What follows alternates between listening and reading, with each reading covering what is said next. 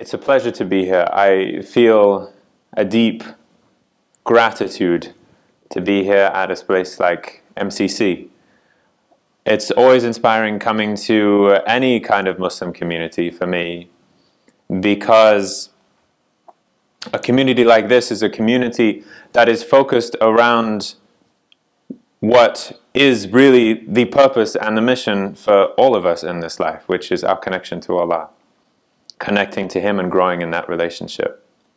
And so it's always an inspiration to be within any kind of Muslim community, a community of people working on that overall mission and working on promulgating and spreading, inviting others into that mission in general. And it's especially inspiring being here at MCC too. Such a beautiful space, mashallah. It's gotten even more beautiful and more excellent since I was here the last time 10 years ago, alhamdulillah, when I used to give khutbahs.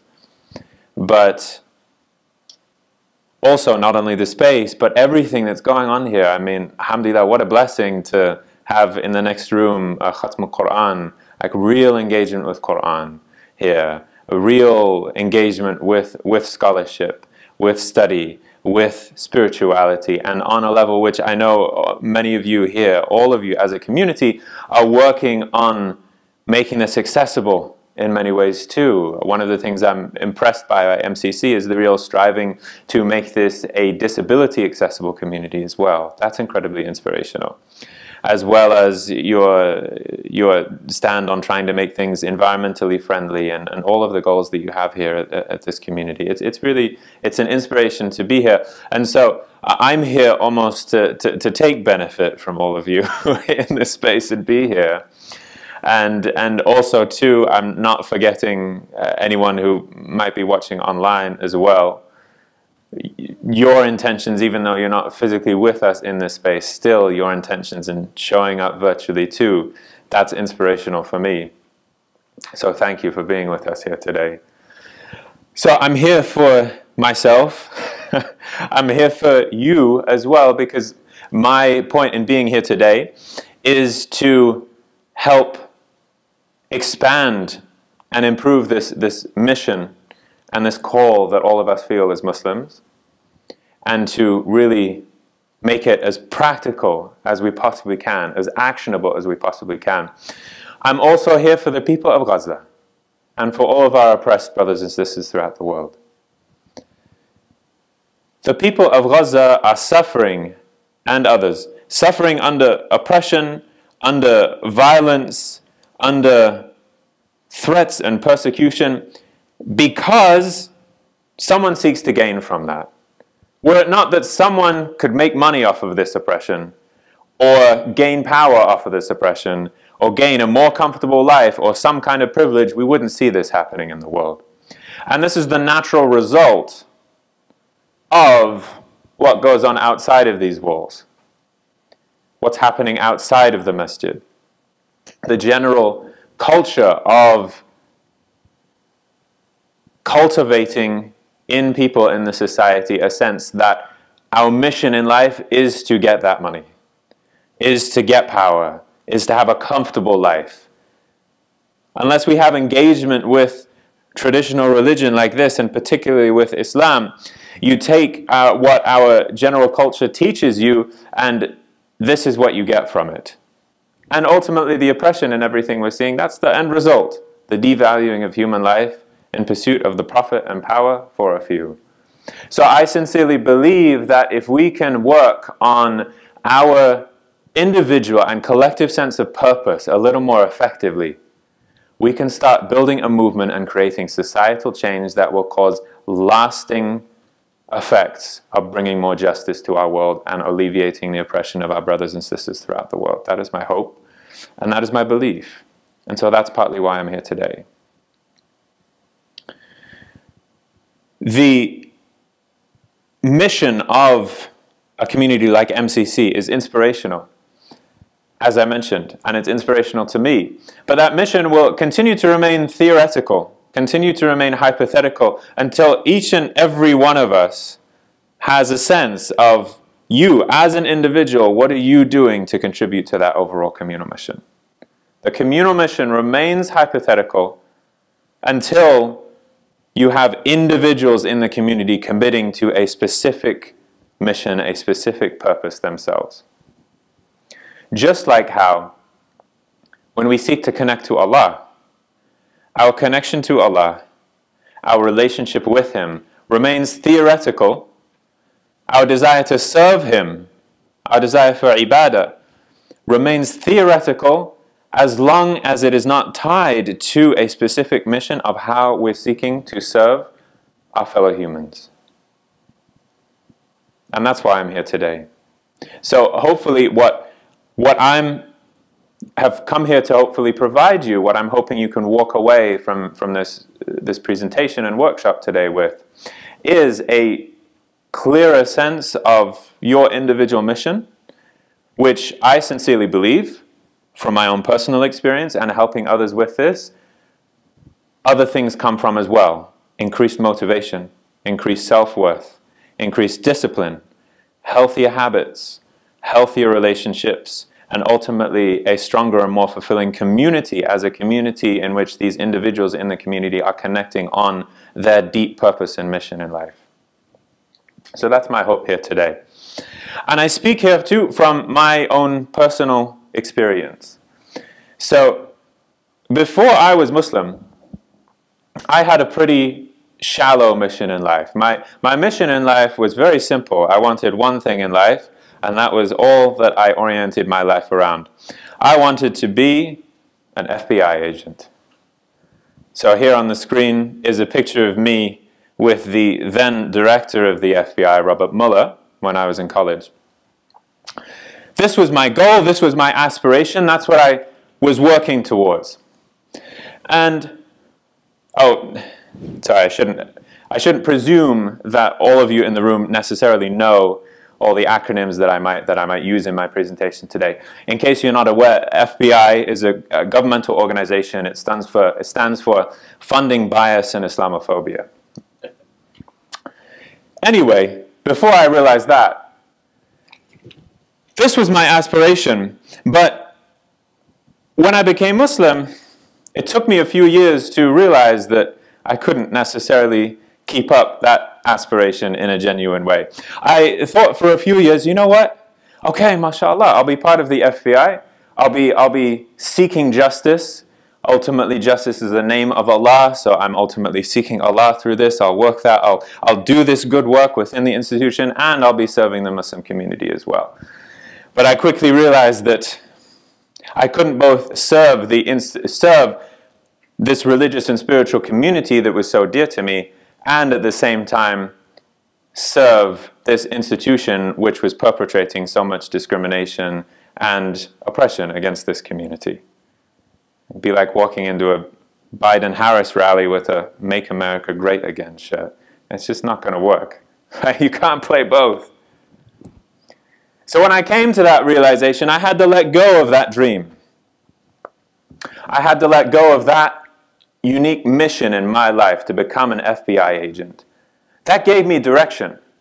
That gave me a sense of purpose. That gave me a trajectory in my life. I knew exactly what was going to happen, the steps I was going to go to train to pass the physical test and ultimately pass all the tests I'd had to go through, the polygraph and everything. I knew that the trajectory of how to get that position and then ultimately working my way up to be a supervisory special agent and then retiring from that. I could envision the lifestyle that gave me a sense of success. I succeeded in high school, valedictorian in high school, valedictorian in college at my Ivy League institution, now learning Arabic, fluent in Arabic because, as my government presented it to me, this was a key way to understand the counterterrorism threat of our society. And so this propelled me, this gave me a sense of success, but when I lost that,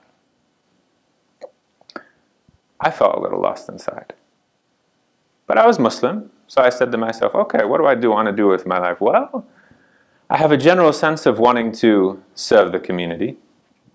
I have a general sense of wanting to increase my knowledge. And so that's what I did. Alhamdulillah, Allah blessed me with many opportunities, receiving several ijazas in traditional Islamic sciences, memorizing Qur'an, alhamdulillah, with the beloved Qari Amr here, this community, May Allah preserve him and reward him for all of the great work that he's doing. Then serving at Zaytuna College, as well as Ta'leef Collective. Then in 2014, a friend of mine who had become a professor at Brown University, he sent me an email and said that the Muslim chaplain position at Brown was open. And he said, I haven't seen you apply for it. And my first initial reaction was, playing basketball with privileged, know-it-all, annoying college students, who reminded me of me, by the way, doesn't really sound like my thing. But I was still somewhat inspired by the sense of being able to serve the community in that role, being able to do good things in Rhode Island at Brown University in Providence. And so I applied for the position. Alhamdulillah, was blessed to receive that position and was there for 5 years. It took the students a while to realize I didn't play basketball. But then after that, when I kind of lost a sense of exactly what I was doing at Brown, because I didn't have specific goals. I was just trying to, in general, serve the community. I felt like moving on, and so I went to a PhD at Harvard. And that's where I am today. And in my first year of Harvard now, this brings us to March of 2020. March of 2020, I'm sitting in my apartment. Everyone else in the house has gone to bed. And I'm sitting on the floor, leaning against my couch. And I remember the musty smell of those old blue carpets. I remember the faint light coming in from outside. It's a dark night. I remember sitting there, and then a physical sensation started to happen. I felt an itch in my throat. I felt my head start to throb. I felt my stomach start to ache, and my whole body started feeling weak. And I thought to myself, like perhaps a lot of you thought in March of 2020, oh, I think I have COVID. Right?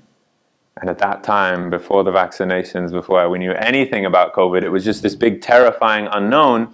Once I had that thought, I thought, oh, I think I might be dying. And once I had my reaction to that thought, then, following soon after, was, okay, I guess it's my time to go. Now, I woke up in the morning, and of course I was fine. I didn't have COVID, or at least if I did, my body was able to deal with it. So I was fine in the morning, physically, but spiritually, I wasn't fine. Because something started to build inside of me. I started to feel a kind of righteous anger, a frustration against myself, thinking to where I was that last night, where I had been, faced with death, ultimately, and how I had reacted. And I started thinking, Adnan, you have a wife who loves you unconditionally. You have a 1-year-old son who depends on you. You have a little girl on the way. You have a family to provide for. You still have things to do in this life, and you weren't willing to stand up for that? When confronted with death, you just kind of passively said, okay, I guess it's my time. I was frustrated with myself. I was angry with myself. I thought, okay, we as Muslims, yes, alhamdulillah, we accept the decree of Allah, and if He decrees death on us, we accept that. But still, we need to have a certain zeal, a certain himmah, a certain aspiration as well, something we're working for. And I thought back to that previous night, and I was angry at myself. And so I did one thing. I went to the office in our apartment, to the whiteboard in that office, and I wrote in green marker what I wanted to do with my life. I wrote down what my specific mission was. And then over the next few months, even the next few years, life would bring me down. Life would continue to exhaust me. But each time it brought me down, I would return to that mission, I'd return to that whiteboard, I'd revise it until I'd revised it again and again until I had something which started to inspire me. Felt like there was something that my life was about, specifically for me. Now, this brings us to September of this year, just a few months ago. I'm in Medina by Senegal. I have an annual habit of going to Senegal and Mauritania to visit teachers there.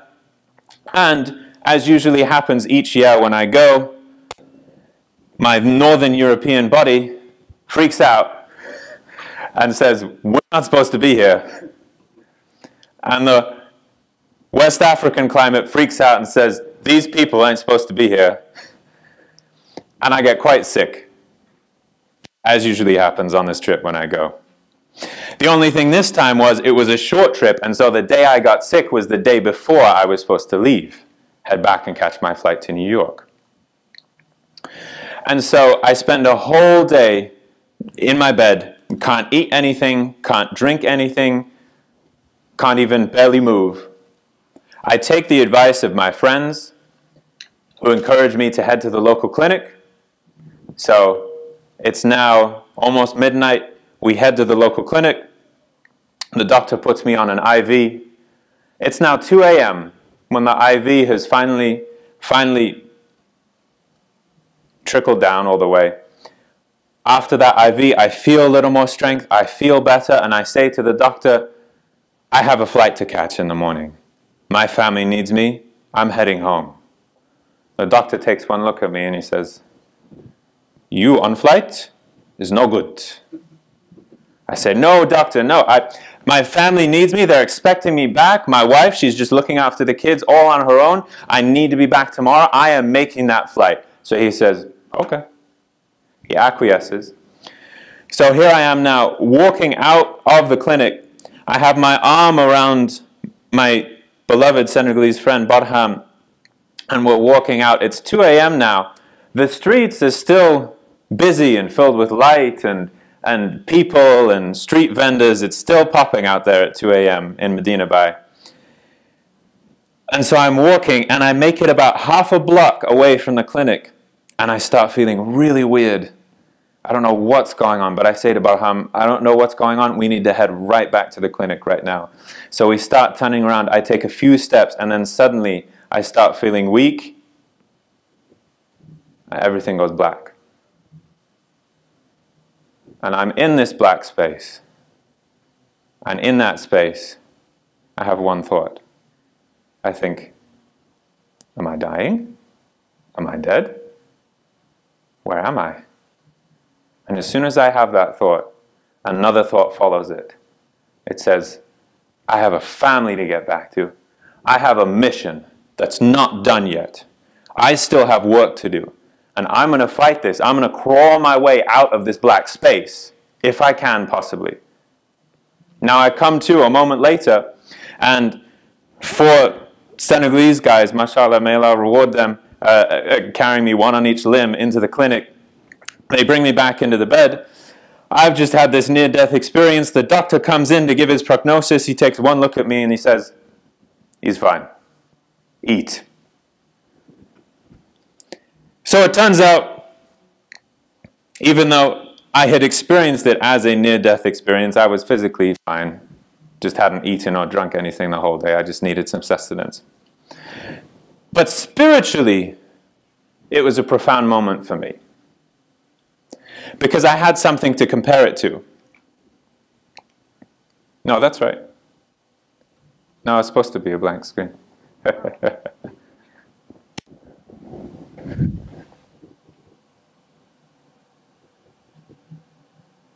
I'll do that.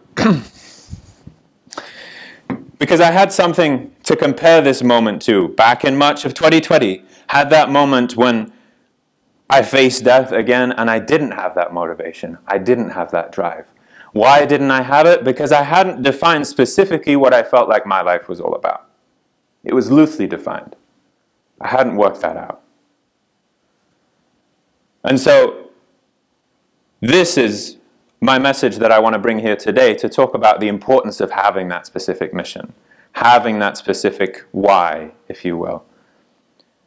And so I'd like to make the case for why you need to have a specific mission that you're all about in this life.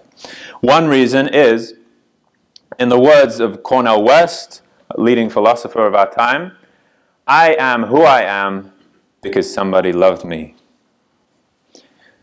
That from the moment you are conceived to the moment you're born and then given the food that you need, given the sustenance, given the clothing that you need, given the education that you need, your whole life is a collection of moments and long periods, long, rough, draining periods when other people have sacrificed themselves to make you what you are.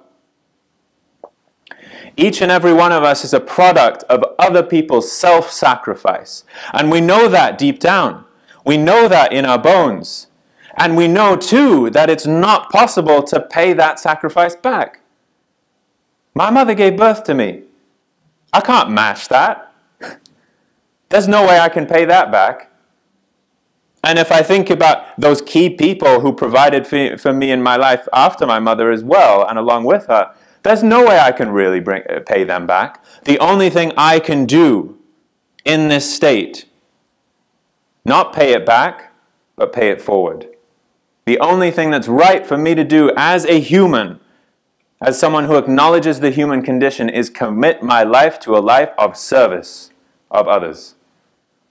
Of self-sacrifice myself, because my life is built and sustained upon the self-sacrifice of others. And yet we live in a culture that makes it hard to accept that and to work on that. We have a culture of entitlement. Many have called it an epidemic of entitlement in our society now. Also, what's going on in our culture? Well, closely related to entitlement is narcissism. College student scores on the Narcissism Personality Index have continued to rise since 1979. We're going through a mental health crisis. The CDC estimates that childhood mental health alone costs the US $250 billion a year. And specifically within that, suicide. It's estimated that suicide claims more lives per year than war, murder, and natural disasters combined. And if you took the general life expectancy of each person who makes that what's called forever decision, think about the lives lost that they would have had they not made that decision to take their life. That's 36 million years of life lost every year. There was just a report in USA Today 3 days ago that actually said the past year has seen the highest rate of suicides in the US in 80 years. Now these are sobering statistics, and I know they're statistics the like of which many of you, especially people around at the MCC community, are probably familiar with, because I know many of the programs that are on here about Muslim health, about mental health in the Muslim community, and that's amazing work and that's inspirational to see.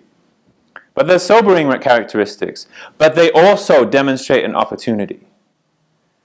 Because if we as Muslims work on our communal mission, backed up by our individual missions, and create a culture of cultivating meaning, both individually and collectively, we can change this. We can move around the society of narcissism. We can give people a real purpose to live, which many, so many, are lacking in this day and age. And to put that all together, researchers in Japan have actually found this statistically, that people who have a specific reason for being, or ikigai as they call it in Japan, statistically live a longer life. And I'm a product of that. I'm also realized that from my personal experience as well. Having had that moment of not having a purpose and not having necessarily something to live for, and yet then in that moment of September 2023, facing death again, feeling the encouragement that came and that motivation, that purpose that came from having a specific mission in life. And so now, one of the things that I love to do is to talk about this kind of material and make it practical and package it in a way that will provide practical advice, actionable items for all of you to take on and perhaps improve and continue for us all collectively, creating a culture of meaning, both individually and collectively. So these lessons I take from my own experience and also my study of the Islamic spiritual tradition. The whole trajectory, the whole program I call Fight for Your Why, because it's not only essential to know your why, know your mission, your purpose in life, it's essential also to stick up for it and defend it against those forces that want to take it away from you. And now this happens in 4 steps, as I see it. The first step is to ascertain certain things that are going on. For one, ascertain your why. Find out what that mission and purpose is. As well, get to know who are those enemies out to take your mission away from you. And then to think about not only the why, but the how. Think about all of the well-being in your life. What are the habits and consistent things that you do that support that why as well? Then after the step of ascertain comes the step unchain. Unchaining ourselves, ridding ourselves of the unhelpful mentalities we have towards how we look at failure or how we make decisions and how we view success. Then after that comes the step of retraining. Retraining ourselves to have the right mindsets, to have the right actionable habits, and to approach relationships appropriately with our mission in life in mind. And then finally, after that comes the step of attain, ultimately seeing that success in our lives, getting ready to meet Allah with everything that we've accomplished, and continuing to improve our intentionality through our engagement with death, through our engagement with scripture, and through our engagement with mentors as well. So these are the 4 steps in the process. These 4 steps are, as I said, inspired by the formulations that are taken from our Islamic spiritual tradition. So this first step of ascertain alludes to the step of muraqabah, or contemplation, getting to know what's there inside and who our enemies are and all of that, getting to know what our state really is. After that comes the process of takhliyah, emptying ourselves out the bad qualities that we had ascertained are inside of us. After takhliyah can come tahliyah. Now we've gotten rid of the bad qualities, so now it's time to take on good qualities inside of ourselves. And then once we've done that, we can have the tajliyah, ultimately the manifesting of that success and the kind of life that we really want to live. So this is the program. Now today, we won't have to go through all steps of this program. But what we will take time for, inshallah, is to go through the first 2, which are the most essential. So we'll be talking about number 1, how to define your why. What does that mean, and how can I tell that I've really found my why? And then number 2, who are those enemies out to get my why? How do I understand them and ultimately defeat them? So, number 1, defining your why. Before I get into the theoretical information I wanted to present in this first lesson, I want to bring us to another story. This isn't a personal one. This is a historical story. So the setting is 11th century in what is now northeastern Iran. The person in this story, the main character, his name is Muhammad ibn Muhammad. Now, Muhammad ibn Muhammad is born into a poor family, and his father dies when he's young. And so he and his brother Ahmed are left in the care of a local ascetic. Now that ascetic, being an ascetic, doesn't have many funds to provide for these boys, and so once the inheritance from their father runs out, he decides to enroll them in a local madrasa. Because at least the madrasa would provide them with food and shelter, give them a general well-being, general sustenance. And so they enroll in this madrasa ultimately out of poverty. But when they're in that madrasa, both Muhammad and Ahmad get a taste for Islamic knowledge. They actually like this, and they're good at this. And so they start learning, they commit themselves to it. They increase in their knowledge. Eventually they graduate from that madrasa and move to another one, then to another, and they keep moving and graduating and increasing in their levels of Islamic knowledge and attainment until they reach finally the premier institution of the time, the Nizamiya, studying with the person understood to be the foremost scholar of the time, Al-Juwayni. And after that, Muhammad ibn Muhammad in particular, now not only a gifted student, but starts to clearly become a gifted teacher as well. And so he's around the Nizamiya and attracts the attention of the leader at the time, Nizam al-Mulk, who sees his potential, sees the amazing gifts that this young man, Muhammad ibn Muhammad, now has, and appoints him to a professorship at the Nizamiya. So now here he is, starting out a life of poverty in an unknown place in northeastern Iran, outside of Tus. Now he's at the top institution of the age, the top institution of that civilization at the time, having a top position. He's got the power, he's got the prestige, he's got that position, he has the money he needs, the clothes, the beauty all around him. People respect him, honor him. Outwardly, he has everything. But inwardly, something starts to affect him. You know, it starts with physical manifestations. He wakes up one day and he suddenly has a problem with his talking. He never had a stutter before. But now, he can't make it through a full lesson properly. He can't properly teach. With that comes a lack of enjoying his food. Food is tasteless to him. He can't really stomach anything, so he stops eating. He loses weight. He starts becoming really weak. And so the doctors come to him and try to figure out what's going on, and their assessment ultimately is, we can't find anything physically wrong with you. It must be spiritual. And now it starts to dawn on him. He starts to realize that there's something deeply bothering him. First of all, it's a question of, how do I know what I know? After reaching this pinnacle of knowledge, how do I know that what I know is true? But even more than that, a question which burns even fiercer than that is, how do I know what I know about myself? Why am I here in this institution? What am I really about? And that starts to scare him. And now in this moment, he starts to hear several voices in his life, if you will. He describes it, he says that he becomes convinced that he is on the brink of a crumbling bank, about to fall into the fire.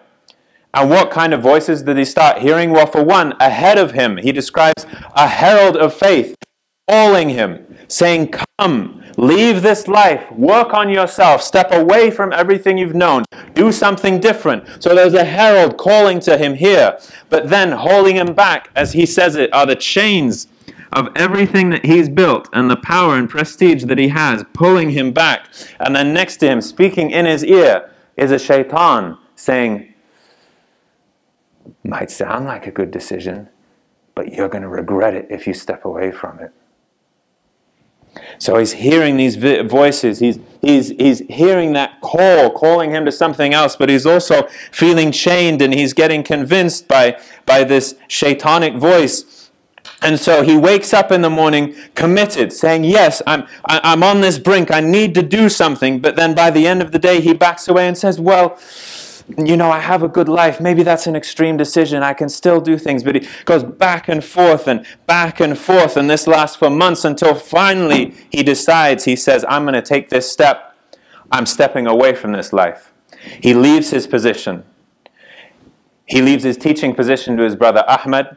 He leaves his family in the care of the welfare of the state at the time. And he says to everyone around him, I'm going for Hajj. I'm going for the pilgrimage, so that they won't really question much about what he's doing, but he actually heads towards Damascus. And now, what does he do? Spends 10 years in solitude, contemplation, and as he describes it, spiritual warfare against himself. Some days, he said, he will head up to the minaret of the mosque, seclude himself inside the minaret the whole day in worship and contemplation. He does this kind of thing for 10 years. Until, after 10 years, he feels a pull inside of him. He feels a pull to go back to that life that he left. But now, as a different man. And so he heads back to the Nizamiya. He's only there for a short time because then he feels a pull to return to his hometown, establish a center of learning there, and write. And write he does. And write quite prolifically. In fact, one of the works that he wrote during that time becomes the most cited work of Islamic knowledge after the Quran and Hadith. Now this man, Muhammad ibn Muhammad, we typically know him by his last name, Al-Ghazali. And that book that he wrote that became so influential, Ihya' Ulum ad-Din, the revival of the religious sciences. But it wasn't just that book which was a game changer. It was many books, almost 100 books that he wrote. Each of them making a fundamental change in so many different sciences, not only Islamic sciences, but philosophy itself, philosophy and theology writ large. Centuries later, there will be Christian thinkers in the West who take from his work in terms of his philosophical thought and theological thought, and continue to do so. And so if we had seen him at that time, at the end of his life, having gone through those 10 years of solitude and then coming back and being so prolific and so influential, if we would have seen him, we might have said, SubhanAllah, you're on fire. You're flying. And from this story, and also reflecting on mine too and my own experience, one of the key lessons we get from this is that your unique why will give you the fuel to fly. Your unique why will give you the fuel to fly. Because it's interesting, Imam Ghazali, rahimahullah, may God have mercy on him, he had the what? He had the position, the prestige, that life, but that wasn't it for him. In fact, he had the sense that that was pulling him further and further into perdition, into disgrace at the end of the day. It wasn't even his how, because he learned how to be a good person, finally. He worked 10 years on that and developed the right adab that he hadn't had before, the right comportment, the right spiritual wayfaring. He worked on that how. But after working on that, he felt a pull back because he had a specific why. He had a mission to teach, to write, and to become one of the most influential scholars of our whole ummah. This is Imam al-Ghazali. And this is what we can draw from his life, the importance of having that why to drive us. And so now comes the question of, how do we find that why? Which you might be wondering. Well, for one, there are several people in our society at large who have actually been talking about this recently. So Simon Sinek came out with a book a few years ago called Start With Why. His TED Talk of the same name is one of the most influential TED Talks of all time. In that book, he talks about finding your why being a process of discovery, not invention. You don't come up with your why. You look into your life. You look into what Allah has planted in your heart, and you find it out that way.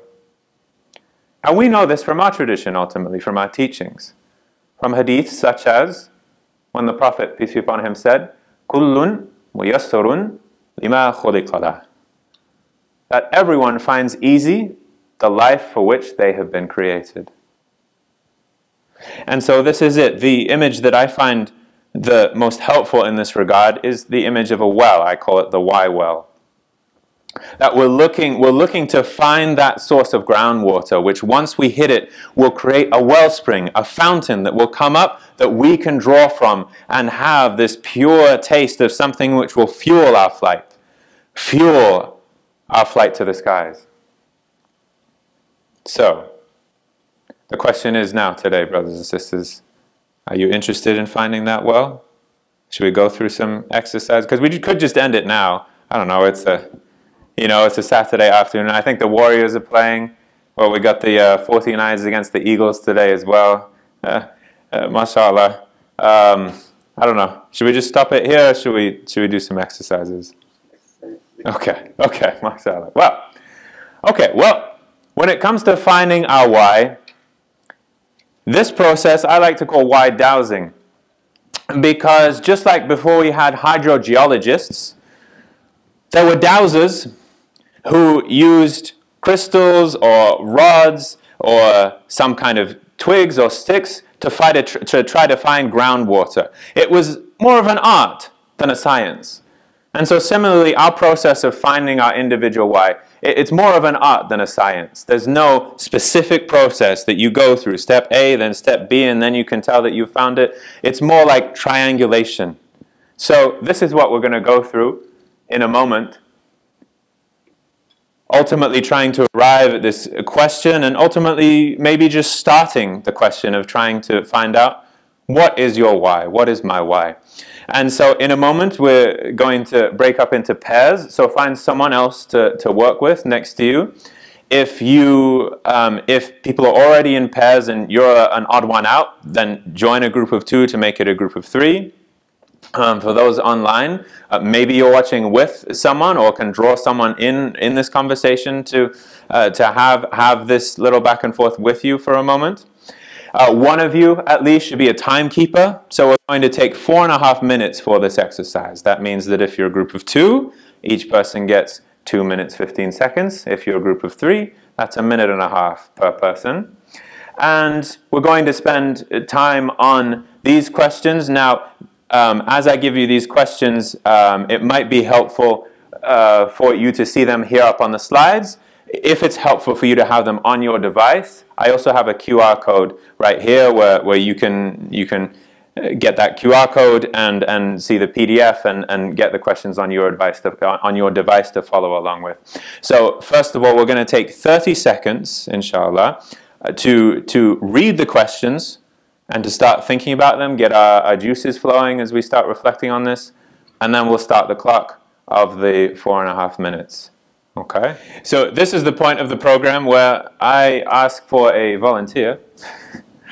After the why dowsing, once we kind of have a sense of what might be our why, then comes the quality tests. We have a why quality test kit up here. There are 6 tests for us to go through. So I'm interested in a volunteer who wouldn't mind being in front of us for a moment, in front of the audience for a moment, who thinks they have a general sense, maybe a start on what that why is, and wanting to test it out a bit. So, could I get someone?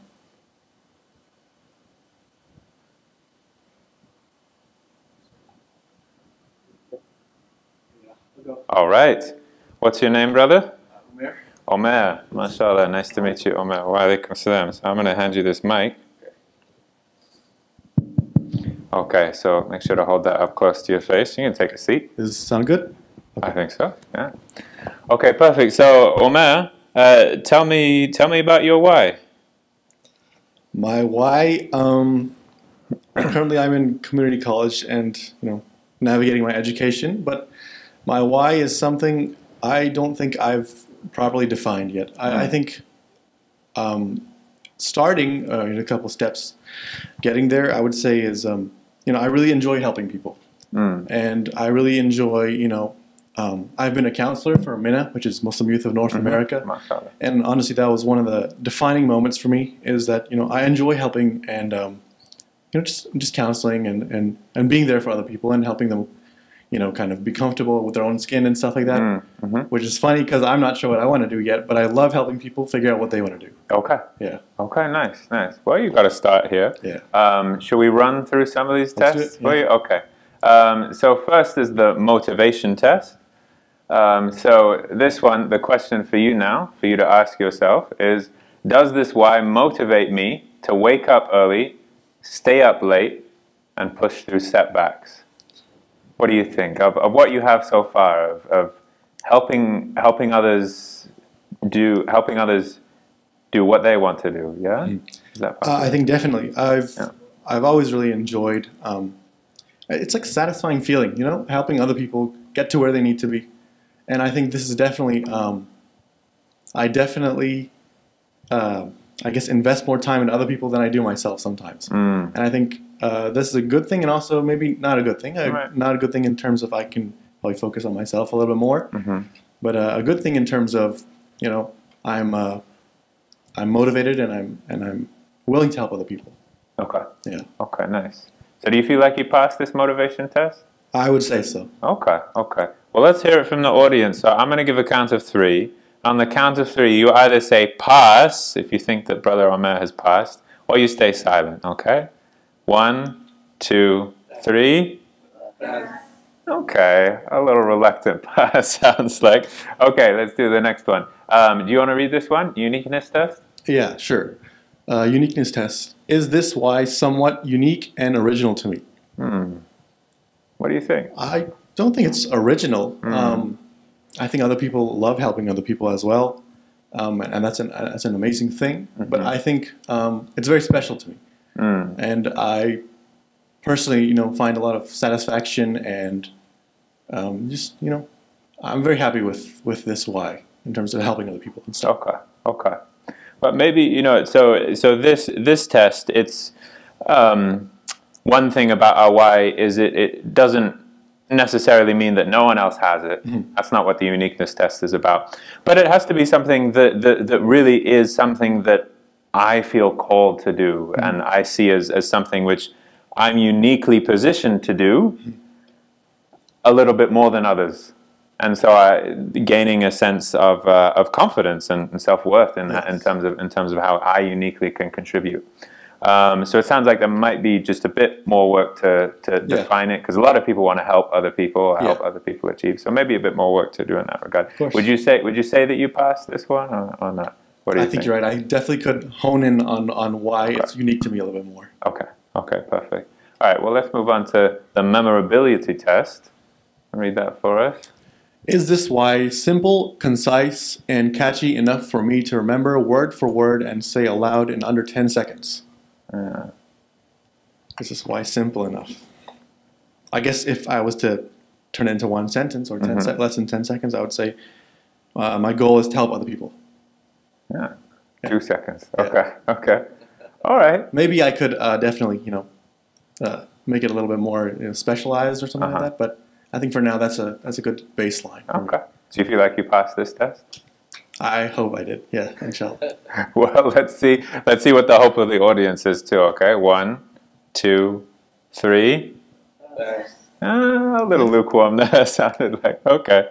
What about the next one, the service test? Let's check that out. Service test. Does this why involve serving all humanity rather than a select few people that I care about? I would say yeah. This one I'm confident in saying yes. I think anybody who needs, if I can offer my help to anybody who needs it, I'm willing to offer it. Okay. Yeah. Nice. Yeah. Yeah, I would say so too. Ultimately, what this test is about is that sometimes our mission in life can be simply providing for my family.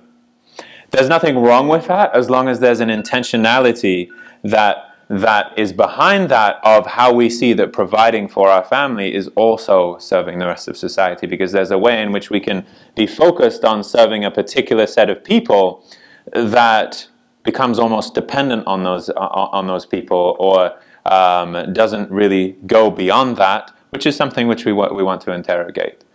Right, and so that was my timer going off, signaling that if I keep you any longer, I might give you a stomach ulcer from being in front of everyone else. And anyway, let's give it up for Omer. Alhamdulillah, thank you.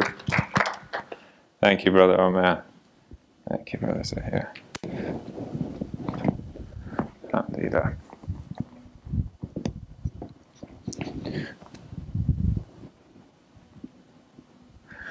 So as I'm putting these chairs back, you can see the other 2 tests that we have.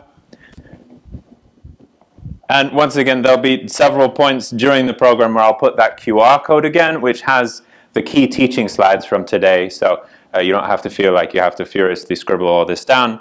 You can get the slides on your device in a moment too. So this is it.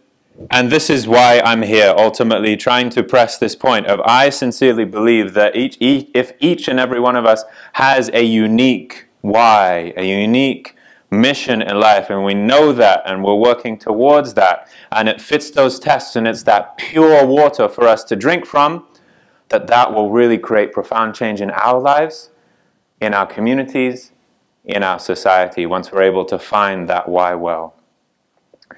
But life brings us down. Life is heavy sometimes, and one of the things I want you to take away from this is, as you're working on your why now, you've started reflecting on it, started doing a bit of why dowsing, as you reflect on it, in those times when life drags you down, let your why raise you up. Just like how I experienced it, being down in that moment in March of 2020, then working on that why, and time and again then being able to pull myself back up as I continued to get better at defining what my life was about. And ultimately the reason why this works, if we've really found our why, is because your unique why will give you the fuel to fly. Now, that's our first lesson today. If I left you here, if I left you simply with this message, I would be remiss. There's a little bit more to go through, because if I left you with this, you wouldn't necessarily fly, you wouldn't necessarily take off. Might be a little like booking a flight in February that has a layover in Chicago. It's probably going to snow, you're probably going to get stranded somewhere, you're probably going nowhere for a little while. So, how do we actually get that? Where, if you will? Well, that's where lesson 2 comes into play. Understanding who wants to pull us down.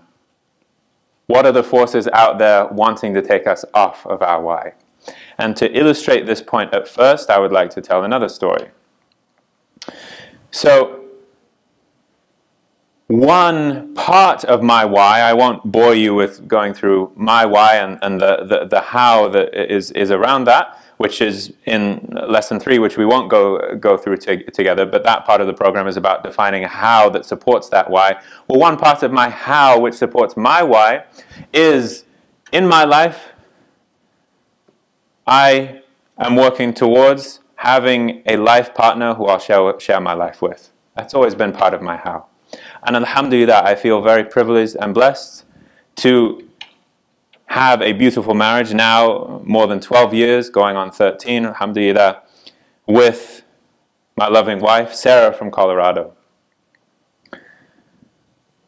But before Sarah from Colorado, there was Sarah from Colorado, a different Sarah from Colorado. Now, let me give you a bit of background. So, as I've alluded to, I did not grow up Muslim.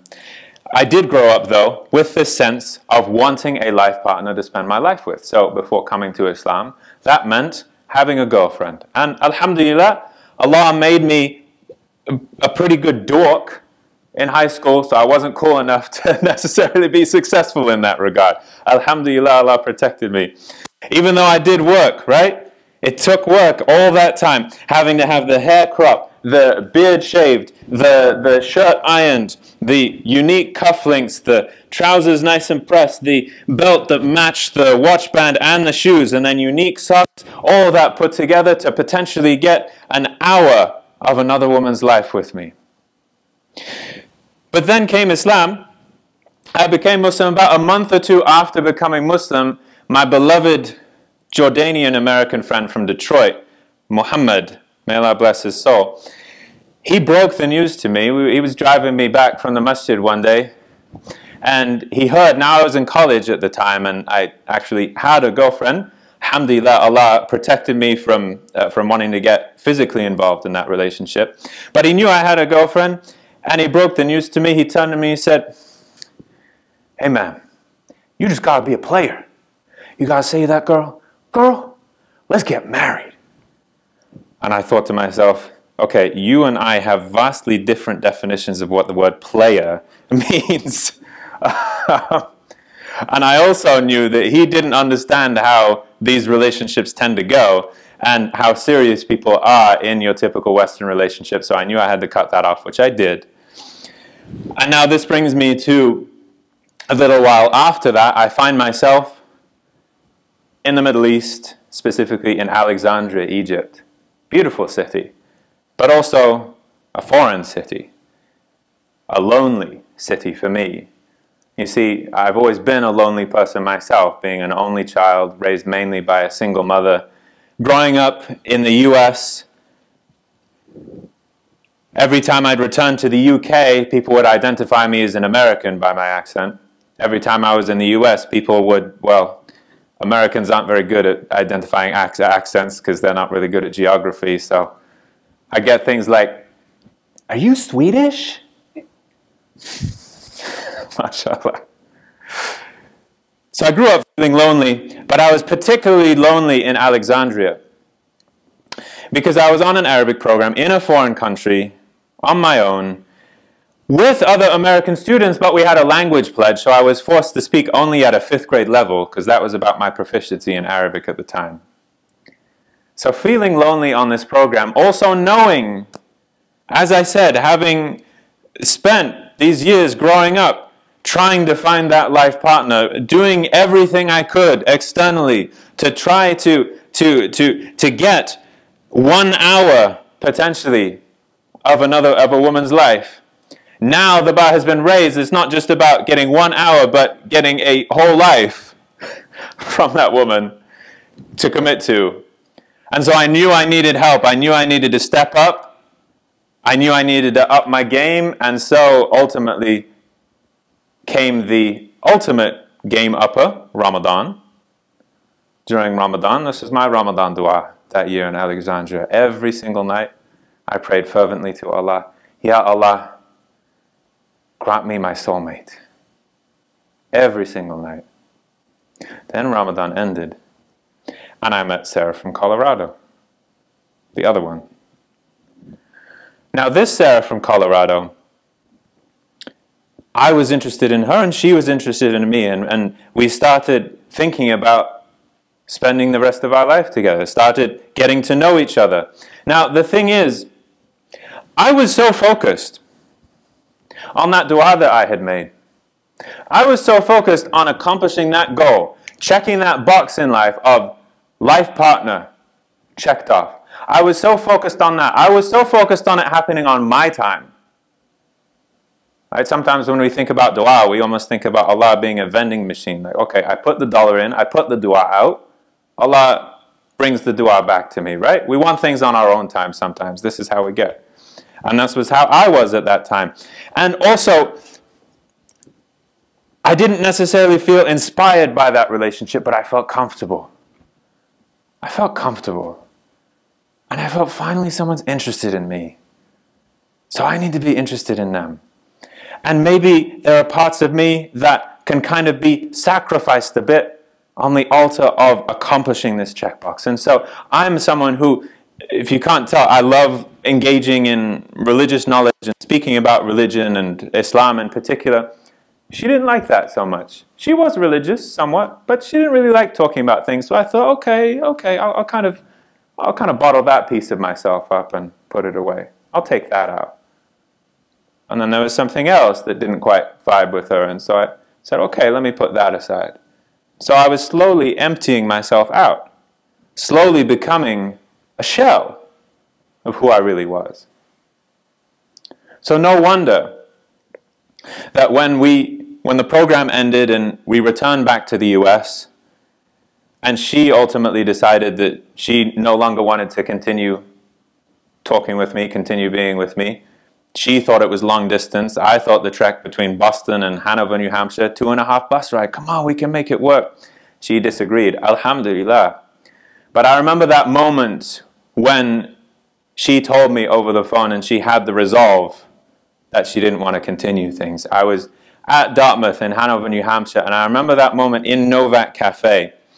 I remember standing there around lunchtime with all the buzz of all the people around me and all the smells of everyone getting their lunch and then all of the colorful drinks and posters on the wall. And with all that color, everything looked gray. And with all that noise and buzz, everything sounded muted. I felt empty. Of course I felt empty. I'd become a shell of what I had once been. And I had to recover. I had to put myself back again. So I actually joined a friend. I went to a monastery for spring break and picked up a few books of Islamic spirituality. Purification of the Heart by Sheikh Hamza Yusuf. Some books from the Alawi tradition. I started reading those books. I started engaging with that information. I started working on myself and regaining that sense of self and understanding who I was, who I really was. And so now, come a year or two later, I find myself back in the Middle East now.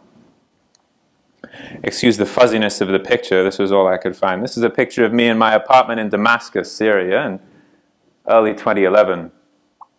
So it's winter in Damascus in 2011, so it's colder than it ever was in Alexandria. They don't really have central heating in Damascus. So it's cold. I'm alone in my apartment. I had an American roommate on my program. He had to leave abruptly. I'm lonely. I'm isolated. It's a tough program. And I have this thought.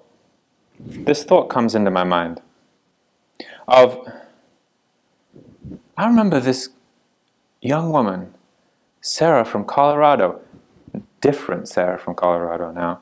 I remember her from college. I remember her from the MSA. And she is the one woman I can think of in my life who I wouldn't change anything about her. I wouldn't change anything about me to think about spending the rest of my life with her. And I thought, that's a crazy thought. And I had an even crazier thought. I said, I'm going to write this Sarah from Colorado a letter. So I wrote it. It began something like, Dear Sarah, Assalamu alaikum. You might be engaged in conversation with a brother now about marriage. If so, please ignore this message, and I am very deeply happy for you, and you don't have to read anything further. But if not, I would like you to read, as I tell you and write to you, everything that I admire about you and makes me want to consider spending the rest of my life with you. And you know the crazier thing? She responded. Within a few days, we were talking on the phone. Within a few hours of conversation, first with her and then her father, we were both convinced that we wanted to get married. Within a few months, we were married, and now it's been over 12 years. Alhamdulillah. Now, what do I take from that? Well, in my life with Sarah from Colorado and Sarah from Colorado, it was almost as if Allah was teaching me, calling my attention to compare these two situations. One in which I had compromised myself. I had had a certain sense of why and how in my life, but I let myself get pulled away from it. And another one in which I didn't feel the need to compromise anymore. I could be completely myself and let her be completely herself, and things have worked out amazingly since. And so what I take from this in particular, and especially as I went through that process of reading works of Islamic spirituality, is the lesson that if you don't learn to defend your why, it will be taken from you. We have to understand who our enemies out there, and we have to take them seriously. This isn't a game. They're not playing. Now, how do we do that? Well, okay, so pop quiz. I know this has been mentioned in this community. I know people have mentioned this on the minbar. You have heard this at some point, likely, at least many of you.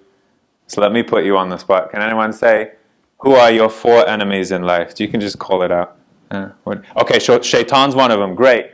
Who else? And there's nafs, right? Ego. What else do we have? Arrogance. Okay, that's not necessarily an enemy, but it's something your enemies can do to you. You can fall into it, a quality. Sorry? Hawa, right. Whim, caprice. What else? Dunya. There we go. There we go. Dunya, the material world. Those are our four enemies. I remember a talk from Sheikh Hamza Yusuf. It's always been drilled in my head, those four words. Nafs, hawa, shaitan, dunya. Nafs, hawa, shaitan, dunya. Nafs, hawa, shaitan, dunya. Anyway, to make this a little more practical and actionable in our lives, I find it helpful to use this acronym, FOES, to remember our four enemies and to think about how they actually manifest in our life. So the F stands for feelings. So as you can see, as we'll see in the picture with each foe, ultimately each foe has a little vial of poison that they want to dump into your why well, infect that with their poison so that rather than serving your why, you're serving their purposes. These are the foes that want to take your why away from you and have you serve them. So, what is feelings about? Well, this is my translation of hawa, the Islamic concept of whim. What do I mean by feelings? Well, what I don't mean is your sensations, your felt wisdom, that wisdom that comes from your feeling things in life. What I do mean is feeling good. Feelings is about feeling good. Physically, right, being comfortable, having a nice comfy seat, mashallah, a nice rug under me. Not only physical comfort though, but emotional, mental comfort as well. Not being offended, not being challenged, wanting a trigger warning. Oh no, please don't bother me. You know, if we have a need for trigger warnings, ultimately, that's a serious thing, but ultimately that means we have some trauma in our lives, which is our responsibility to start working on. Taking responsibility for that. Feelings is all about not taking responsibility. Don't challenge me, just leave me alone. I just want to feel comfortable. I want to feel good, and I also want to feel how I feel comfortable feeling. We each have default personalities. We're an introvert or an extrovert. We like being with people or we don't. We're systematic or we're haphazard, and we get challenged in that way. Feelings comes up and says, oh, this is making me a little uncomfortable and I don't like that. And so I find it very helpful to engage with a lot of the different personality typing models that are out there because it can really teach us what our hawa is going to call us to when we understand our personality typing. My favorite one I find the most wisdom in is called the Enneagram. Has anyone here heard of the Enneagram at all? Okay, we got maybe one or two. Okay, I highly recommend looking into the Enneagram. I have a book recommendation for you, The Road Back to You. I find the Enneagram the most beneficial because it's built on this sense that we have basically three potential ways that we can respond to pain in the world. We either get sad, we get mad, or we go to dad. Because we're scared. And of those three emotions, we have three things we can do with those emotions. We either internalize those emotions, we bring them in upon ourselves, or we externalize them, we put them upon other people, or we vaporize, we completely run from them, we don't want to hear about them. And so me, for example, I'm a 1 on the Enneagram, I'm a perfectionist. The thing about perfectionists is they're motivated by anger, ultimately. I'm angry about the world. But what do I do with that anger? I internalize it. So when I see something wrong in the world, I think, I'm angry at myself for not dealing with that. That can cripple me if I'm not aware of it. All of these, there's always a strength to this emotion, but a negative to it as well. Because ultimately, all three of these emotions, they're real, and they're real human emotions that we should be feeling, but ultimately, they have to be a function of love at the end of the day. Anyway, that's kind of an aside and a recommendation from me. But getting back to feelings, what feelings whispers to us, what it keeps saying inside of us, that voice that we hear inside of ourselves is the voice that says, I just want to be free and take a break. And that's appealing. Because of course we want to be free. Of course we want to feel good. We were built to be free, actually. That's how Allah built us. But a freedom, which is freedom from everything except our slavehood to Allah. That's the catch.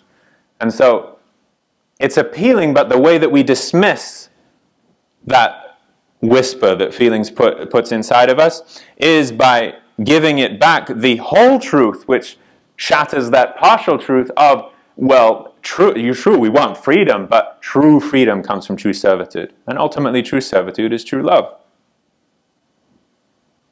And if you really want to be comfortable, you need to be comfortable with being uncomfortable. That's the only true comfort we can have in this world. So that's feelings. Next, the O is outcomes. Now this is my rough translation of dunya, or the material world. Literally in Arabic, that which is nearest and closest to you. Now the thing about dunya and outcomes is that, so what I'm talking about here is accomplishing things. It's about the check boxes. It's about the specific things that we either have or haven't done. And the thing about checking boxes is that it very easily leads to comparison. If I check that box of getting that job, it means a bunch of other people haven't checked that box because they didn't get that job. Or even if it's a checkbox that everyone could have, still, if I know that I've done it, then I know that other people have or haven't done it, and it very easily lends itself towards comparison. Now, interestingly enough, if you go full circle the other way, it actually becomes the same thing. So outcomes is also about lack of accomplishment. If we're not focused on getting certain things done in life, that's an ultimate accomplishment. The person who's lazy in life wants to be ultimately lazy and completely disregard any kind of external success at all. That's part of the dunya as well. So we're not talking about being inattentive to accomplishment and to check boxes. Once again, if we remember, and if we saw on the slide that we went through quickly, one of those Y quality tests is the generative test. Does this Y generate things for me to do and to accomplish in life? So we do want to be attentive to that, but not in a way that distracts us. As Simon Sinek, that author of Start With Why, has said, success is the most dangerous foe of true accomplishment. Broad paraphrase. But ultimately he says, and he talks about it in the context of companies. Companies that become really successful, they just become distracted by their own success. Distracted by those check boxes and those metrics. Allah alludes to this in the Quran when he says, أعوذ بالله من الشيطان الرجيم تلك الدار الآخرة نجعلها للذين لا يريدون علوا في الأرض ولا فسادا والعاقبة للمتقين. He says, we grant the home in the hereafter to those who do not seek superiority. The happy ending is awarded to those who are mindful of God, the people of taqwa, muttaqeen. So those who do not seek superiority, those who aren't comparing themselves to someone else and saying, I'm better than that, I'm better than Ahmad, I'm better than Fatima, alhamdulillah. No, that's not the point. What's the paradigm of success? Allah links success in the Quran to belief, to faith, to iman. It's interesting that Allah doesn't say at the beginning of Surah 23, قَدْ أَفْلَحَ الْمُسْلِمُونَ. He doesn't say the people of Islam, the Muslims have succeeded. He says the people of iman, of faith have succeeded. Because success must be for us an intangible thing. Just like how iman is intangible. Islam is not intangible. Islam, 5 pillars, that's the actions, those are the physical actions that we're required to do. But our tradition is not just about Islam. There are 3 dimensions to our tradition. Our deen is Islam, it's iman, and it's ihsan. It's body, it's mind, and it's heart. And so the true test is ultimately what's happening on the inside, and ultimately no one else can tell that. You can't tell the difference on the outside between a hypocrite and a true believer. So similarly, this is intangible, but also similarly, your practice of Islam and you're actually doing the things that you can check boxes on. Have I prayed dhuhr? Did I fast properly during Ramadan? Those are signals of your iman. Similarly, the accomplishments can be signals of your attentiveness to overall success. And many different references we could give in this regard, but also just want to call attention to the famous hadith that many of us, I'm sure, are aware of. إِنَّمَا الْأَعْمَالُ بِالنِّيَّاتِ وَإِنَّمَا لِكُلِّ امْرِئٍ مَا نَوَى. That actions are based only on intentions. This is the Arabic. إِنَّمَا, which it starts with in the Arabic, means actions are based only on intentions and nothing else. Everyone has exactly what they intended. Ultimately, at the end of the day, it doesn't matter whether you succeeded or not. But your success should be for you a signal of, did you have the right intentions? That should cause you to ask the question. But ultimately, that's not what it's about. It's about those intentions. And so outcomes is not about that. It's about the checkboxes, the specific things. It's about the comparison. And it says inside of us, it's telling us, we hear that voice, I need to know that I'm valuable and that I'm better than others, and I need to know it now. And that appeals to us. Because of course we want to feel good about ourselves again. We want to feel successful. We want to know that we're doing the right thing. But ultimately, we have to respond with the whole truth that our value must be internally validated. It will be externally validated in the akhirah, at the end of time. But right now it has to be internally validated and will have to continue to unfold.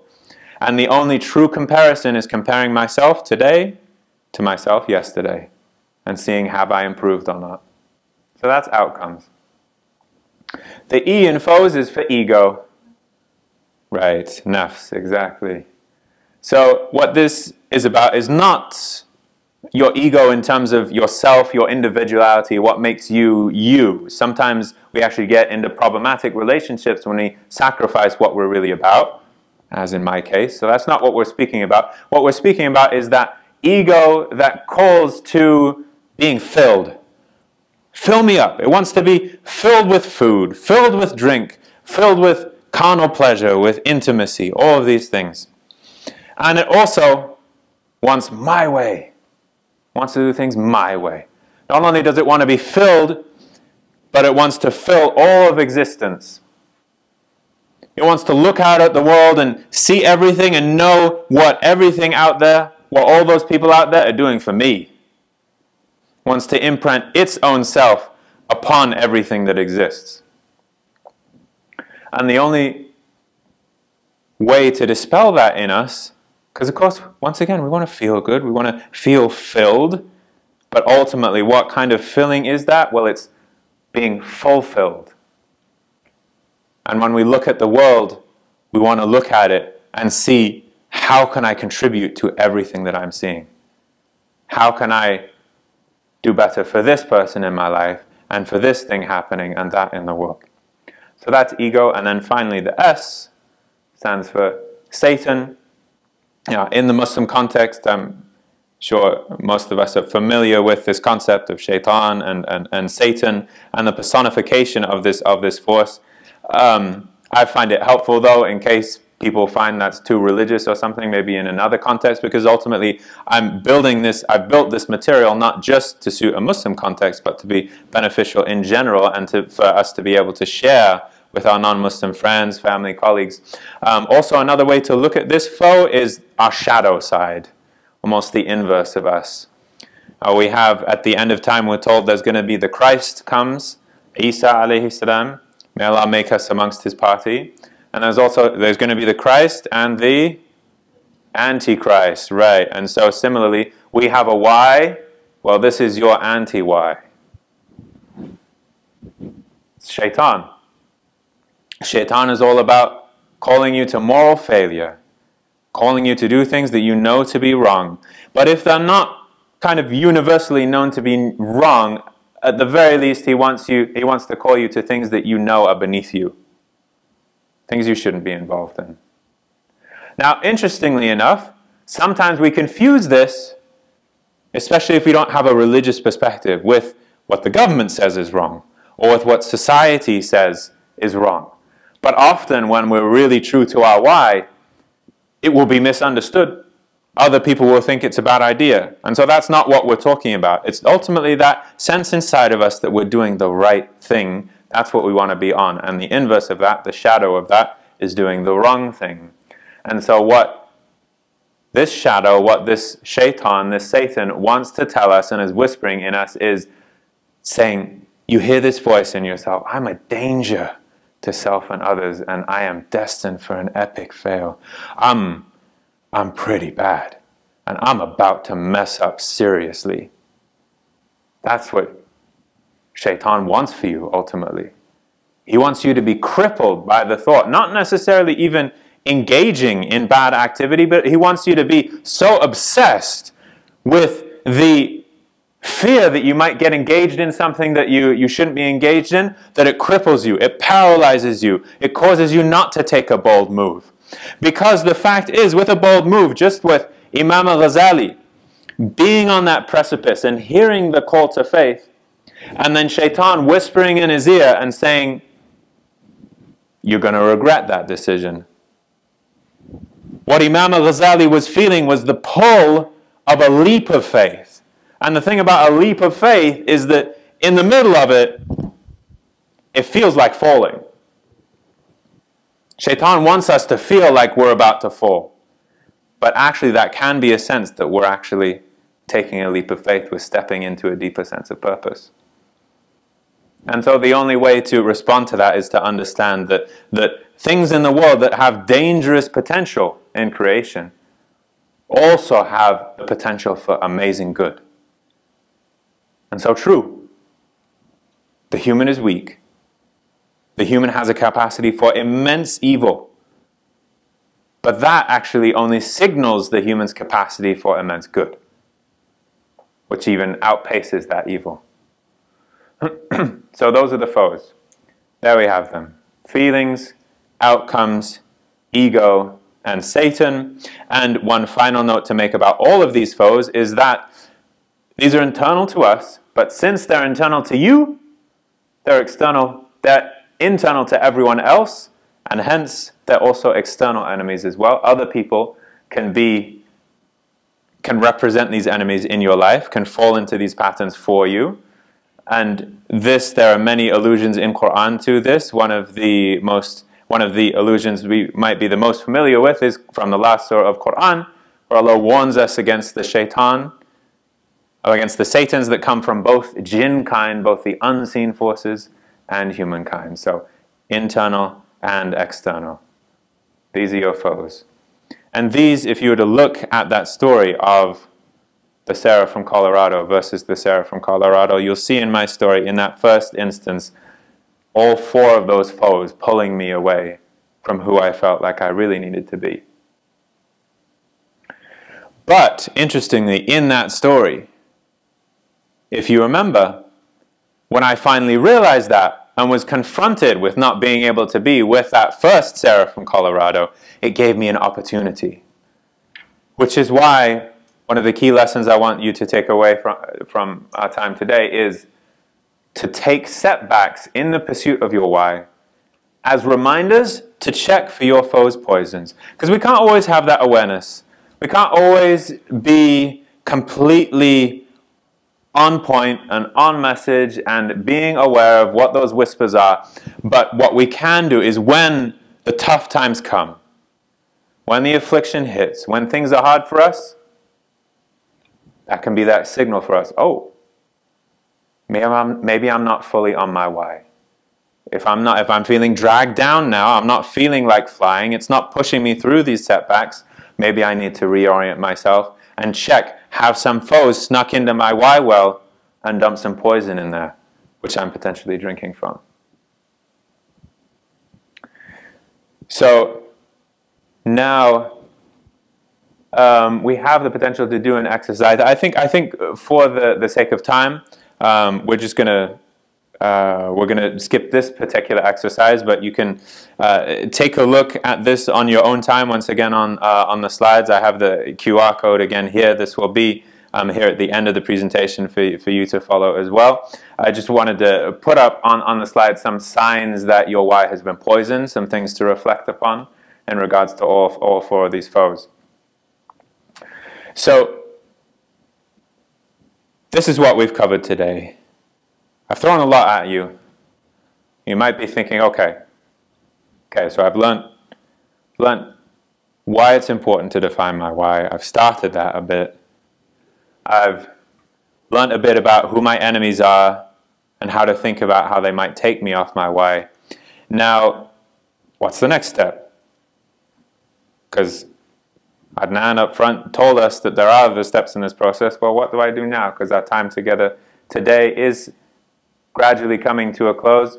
Well, if you are interested in the rest of this material, we have a website, fightforyourwhy.com. There's not a lot up on there now, but at the very least, there's a why muscle strengths test that you can take to see how strong are you in defending your why. And also, too, there's a link to set up a call with me. I'd love to make some time with you to think through this with you, help you think through your why, and also if you want the rest of the content from this method. So with that being said, I want to end on a final story. The setting for this one, a moment ago I told the story about Muhammad ibn Muhammad. This story is about Muhammad ibn Abdullah, the Prophet, sallallahu alaihi wasallam. Peace and praise be upon him. The time of this story is the 11th year after his prophecy becoming manifest. He's 51 years old. What state is he in? I want you to think about what he's feeling at this time. He's gone through 3 years of a Muslim ban against the Muslims.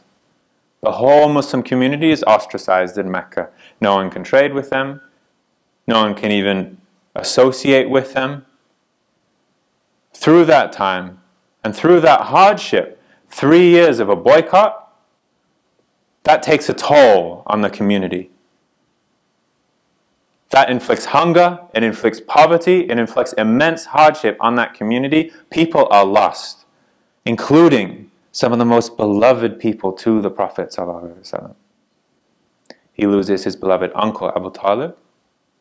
He loses his beloved wife, Khadija, the first Muslim, the woman who was there with him, for him, at the very beginning. So here he is, sitting with the hunger, the hardship, the cold of the night, sitting with the pain of that loss of his beloveds. And the pain too, the knowledge that the mission which he's living out has caused pain to people that he's loved. Imagine what he must be sitting with in that moment, the loneliness, the isolation. Then what happens?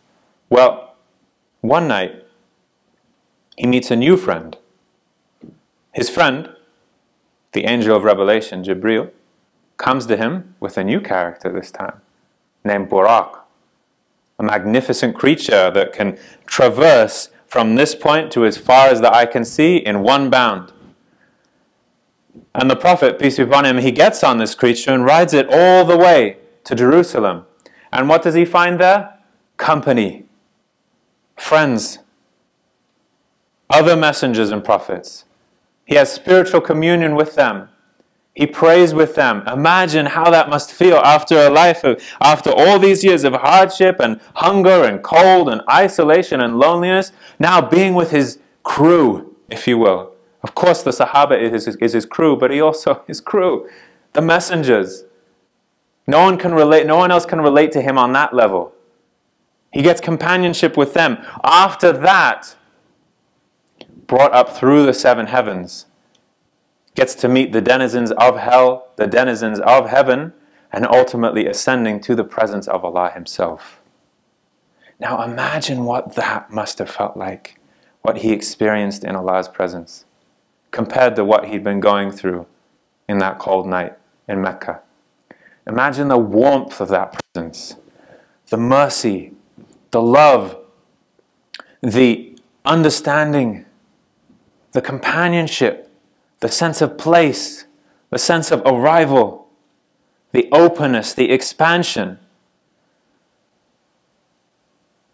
If you were in that place, I wonder what you would do. Because I feel like I know what I would do. I just want to stay there. I would just want to stay in that presence. Forget the cold, forget the loneliness, forget all that hardship. Let me just stay here and enjoy this the rest of my days. But what happens? He goes back. He comes back. Comes back to the cold, to the loneliness, to the hardship. He comes back to his why. He comes back to his mission. Now, it's interesting because the next day, in the morning, people start hearing about this story. The Muslims of the time actually had a hard time, many of them at first, believing that this actually happened. And so, I don't know where everyone in this space and online is in regards to that story. I myself have full conviction that this actually happened, alhamdulillah. But I don't know where you are. Maybe you just see it as allegorical. But the fact is undeniable that this is a key story in the Islamic tradition, a key part of human civilization. And so the question is, why is this story so foundational for our civilization?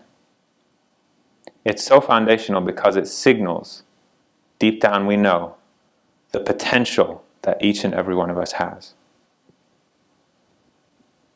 to go through and sit through the hardship, the loss, the affliction, the pain, the cold, because we know exactly what we're about. Just like the Prophet did, peace be upon him. That is our example. That is our message. That is our potential. And that is what I hope for myself and hope for all of you. Because this time is ending now, our time together. We'll soon be going back to whatever's outside, whatever's waiting for us outside of the mosque, right? We got our deadlines, we got our financial pressures, we got our health concerns, we got bills to pay, we got our messy relationships, the conflict that hasn't quite been sorted out yet. We're returning back to that cold night. And the question is, are we going to return back the same, or are we going to return back different? Are we going to embrace that struggle and see it as the Prophet ﷺ saw it, as ultimately not seeing the hardship, but seeing the hardship as ultimately a function of even a more immense mercy? That's my hope for you and for myself. And with that, we'll end on dua. Bismillahir Rahmanir Rahim. Allahumma salli ala Sayyidina Muhammad wa ala ali Sayyidina Muhammad. Allahumma farrij anil muslimin bi kulli makan. اللهم أصلح أمة محمد صلى الله عليه وسلم اللهم فرج عن أمة محمد صلى الله عليه وسلم اللهم ارحم أمة محمد صلى الله عليه وسلم. Ya Allah, please rectify the ummah of your beloved Prophet, peace be upon him. Ya Allah, please grant relief to the ummah of your beloved Prophet, peace be upon him. Ya Allah, please grant mercy to the ummah of your beloved Prophet sallallahu alaihi wasallam. Ya Allah, allow what we've learnt today and what we've thought about today to be the beginning of something powerful, Ya Allah. Ya Allah, allow us to actualize our service to you by actualizing our service to others. Ya Allah, Allahumma haqqiq islamana wa imanana wa ihsanana. Ya Allah, please allow us to realize true Islam, true Iman, true Ihsan. Ya Allah, please guide us in terms of a specific guidance that shows all of us exactly how we can serve you and serve our fellow humans, Ya Allah. Please grant us success in that, Ya Allah. Wa akhiru da'wana alhamdulillahi rabbil alameen. Subhana rabbika rabbil izzati amma yasifun. Wa salamun ala al-mursaleen walhamdulillahi rabbil alameen. Thank you. Okay. Well, Jazakumullah khair. This was really, really wonderful. I just had a quick clarification. The internalize, externalize, and vaporize, the three ways of responding to pain. I was wondering if you could explain what does that actually look like? I think you described internalizing, but what does it look like to externalize? Yeah. For that, I would encourage looking into a resource like that book, The Road Back to You. I found it very helpful. The Enneagram of Personality not only helps us understand what our default personality tends to be, but what we start to look like under stress and in the good times as well, when our personalities can shift. So maybe to illustrate, I can talk about the what's called the anger triad, which is the triad which I'm part of, the three personalities based on anger ultimately. So as I mentioned, I'm a perfectionist.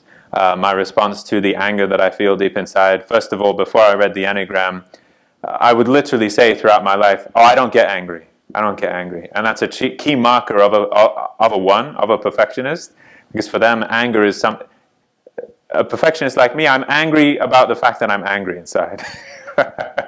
So I deny that I'm angry because anger is a negative emotion for me. So I want to deny that I'm feeling angry at all, even though that is ultimately what motivates me. So I internalize that anger. I get angry at myself for not doing things and for falling short and that kind of thing. That's what makes a perfectionist.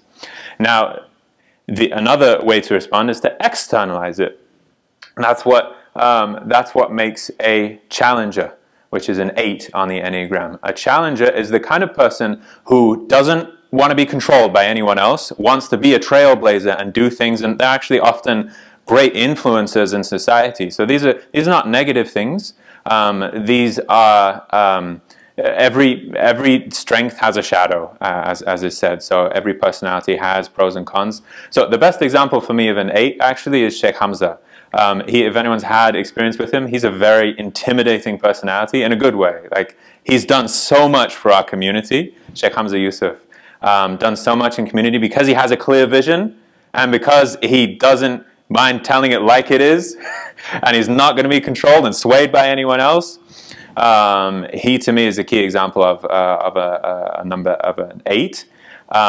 A 9, who is the other person motivated by anger, is the person who runs from that anger. And a 9 is the peacemaker, a person who is really disturbed by anger because that's ultimately what they feel inside. So the kind of person who is always obsessed about not having conflict, resolving conflict really quickly or brushing over it because it really upsets them that people might be angry at each other.